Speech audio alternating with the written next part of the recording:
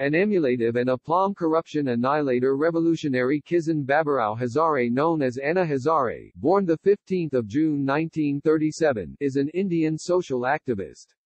He is known for developing a village called Ralegaon City in India. He played a large part in the 2011 Indian anti-corruption movement. He has served in the Indian Army. He won the third highest award in India, the Padma Bhushan. In April 2011, he started an indefinite hunger strike to pressurize the Indian government to accept his demands on corruption. The government accepted his demands later, and he ended his fast. In August 2011, he started another hunger strike. This time, he wanted the government to pass an ombudsman bill. He ended the fast after the Parliament of India accepted his demands. This movement got a lot of support from city people across India. Hazare has been criticized for many things like his strong views on justice, and forced vasectomy to control population. He was born as Kisan Baburao Hazare in Ralegaon City village near Ahmednagar as the eldest son of Baburao Hazare and Laxmi Bai. His father was an unskilled laborer and the family struggled to make end meet.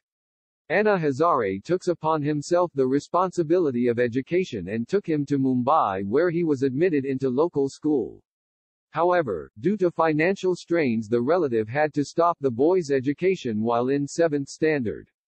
Anna Hazare started his livelihood by selling flowers on railway stations. He joined the Indian Army in 1960. He was trained at Aurangabad and initially he worked as an army truck driver. He was posted at the border in the Kem Karan sector during the Indo-Pakistan War in 1965 where he miraculously survived an enemy attack. This incident shook him and for a time he even considered committing suicide.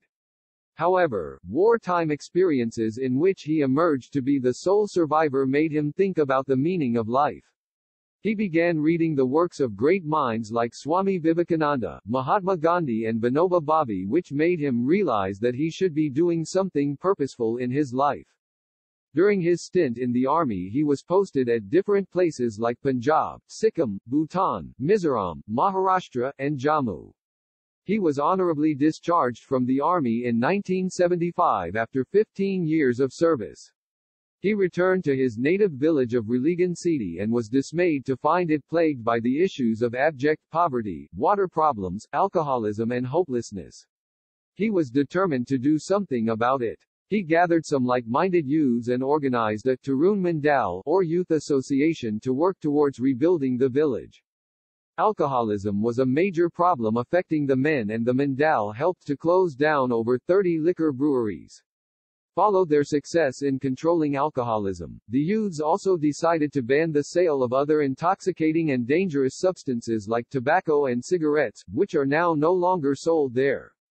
He was the only one man behind the transformation of village Ralegaon City from the poverty-ridden, hopeless place with huge population of alcoholics and drug addicts to a model village based on sustainable development. He played a key role in persuading the Government of India to pass the Lokpal and Lokayuktas Act, 2013.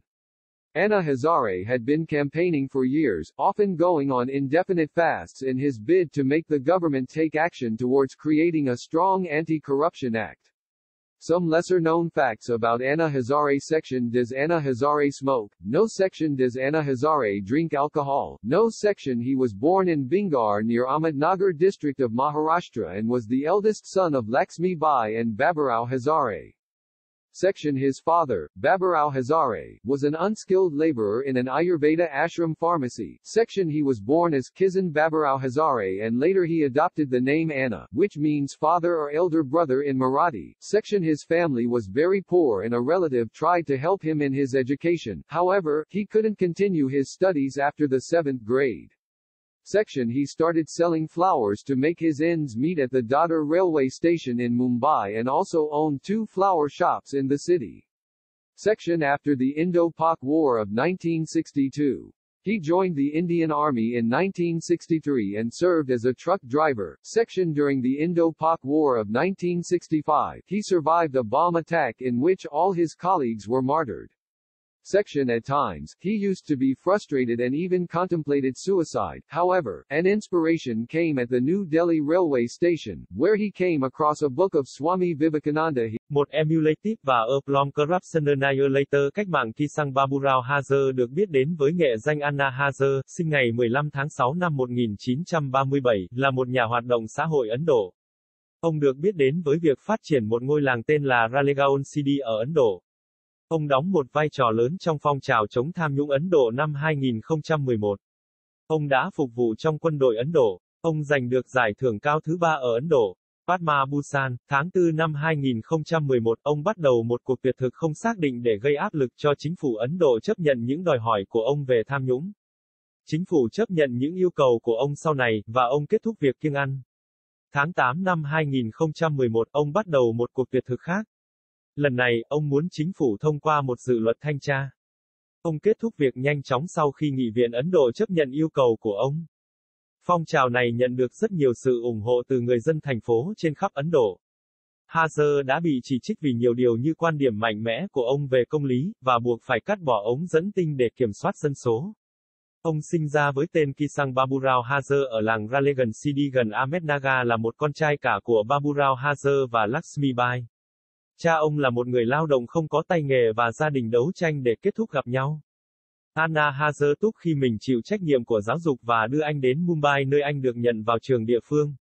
Tuy nhiên, do căng thẳng tài chính, người thân đã phải ngăn chặn giáo dục của cậu bé trong khi ở tiêu chuẩn thứ 7. Anna Hazare start livelihood của mình bằng cách bán hoa trên các ga đường sắt. Ông gia nhập quân đội Ấn Độ năm 1960. Ông được đào tạo tại Aurangabad và ban đầu ông làm tài xế xe tải quân đội. Ông được đăng tại biên giới trong khu vực Khem-Karan trong chiến tranh Ấn Độ-Pakistan năm 1965, nơi ông đã sống sót một cách kỳ diệu trong một cuộc tấn công của đối phương. Sự việc này làm ông rung chuyển và trong một thời gian ông thậm chí còn cân nhắc đến việc tự sát. Tuy nhiên, những trải nghiệm thời chiến mà trong đó ông nổi lên là người sống sót duy nhất khiến ông suy nghĩ về ý nghĩa của cuộc sống. Ông bắt đầu đọc các tác phẩm của những bộ óc vĩ đại như Swami Vivekananda, Mahatma Gandhi và Vinoba Bhave, khiến ông nhận ra rằng mình nên làm điều gì đó có mục đích trong cuộc đời mình. Trong thời gian nghỉ của mình trong quân đội, ông được đăng tại những nơi khác nhau như Punjab, Sikkim, Bhutan, Mizoram, Maharashtra và Jammu. Ông đã vinh dự được giải ngũ vào năm 1975 sau 15 năm phục vụ. Ông trở về quê hương của mình là Ralegaon City và kinh hoàng khi thấy nó bị cản trở bởi các vấn đề nghèo đói, vấn đề về nước, nghiện rượu và vô vọng. Ông quyết tâm làm điều gì đó về nó. Ông tập hợp một số thanh niên cùng chí hướng và tổ chức một Tarun Mandan, hoặc hội thanh niên, để làm việc hướng tới xây dựng lại làng. Nghiện rượu là một vấn đề lớn ảnh hưởng đến đàn ông và người Mandan đã giúp đóng cửa hơn 30 nhà máy bia rượu. Tiếp nối thành công trong việc kiểm soát chứng nghiện rượu, các thanh niên cũng quyết định cấm bán các chất gây say và nguy hiểm khác như thuốc lá và thuốc lá, hiện nay không còn được bán ở đó nữa. Ông là người đàn ông duy nhất đằng sau sự chuyển đổi của làng Ralegaon City từ nghèo cưỡi, nơi vô vọng với dân số khổng lồ của người nghiện rượu và nghiện ma túy, đến một ngôi làng mô hình dựa trên phát triển bền vững. Ông đóng một vai trò quan trọng trong việc thuyết phục chính phủ Ấn Độ để vượt qua các loophole và đạo luật Lokayutas 2013. Anna Hazare đã vận động trong nhiều năm, thường ăn chay vô thời hạn trong nỗ lực của mình để làm cho chính phủ có hành động hướng tới việc tạo ra một hành động chống tham nhũng mạnh mẽ. Một số ít được biết đến sự kiện về Anna Hazare. Anna Hazare có hút thuốc không?